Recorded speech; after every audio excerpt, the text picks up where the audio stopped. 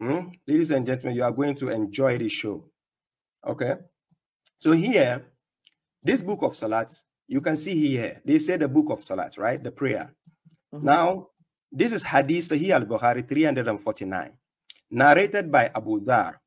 He said, Allah's messenger said, whilst I was at Makkah. No. Please read the text itself. Read the text itself, not translation. Read the text itself.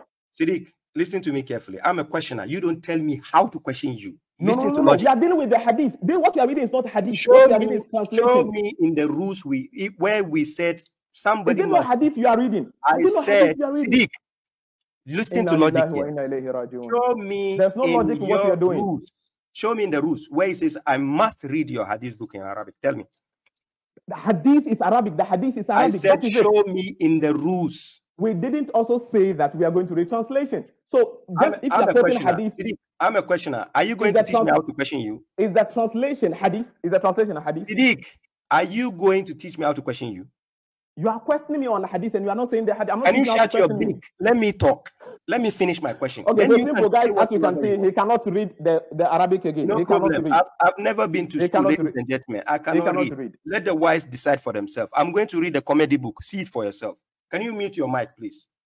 He cannot read. So continue with your translation. I don't believe that is the hadith. So no problem. I don't believe what you are reading is hadith. So you can't ask me a question on that. When you come, you read it to your people and then tell them if I'm lying. Can you mute your mic? Let me make my point. Go ahead. Okay. So their own translation is translated by their own Sunni scholar Muhsin Khan, right? Muhammad Muhsin Khan. This is a translation.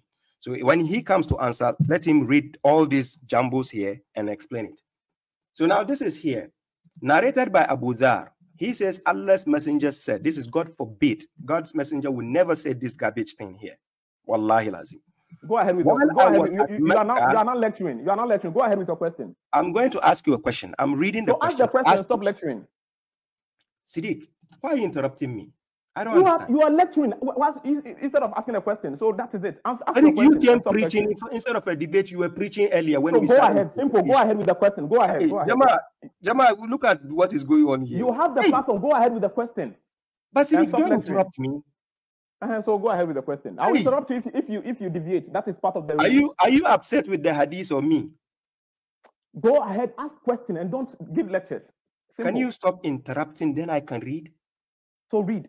Please mute your mic for the sake of argument. When you are talking, I mute my mic. Can you mute your mic? Read. Go ahead. Siddiq, I'm not talking. Mute your mic.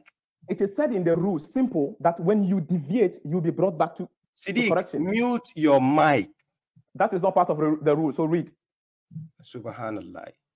Siddiq is upset with the hadith. Okay, no problem. I feel like crying, eh? I love Mushrik.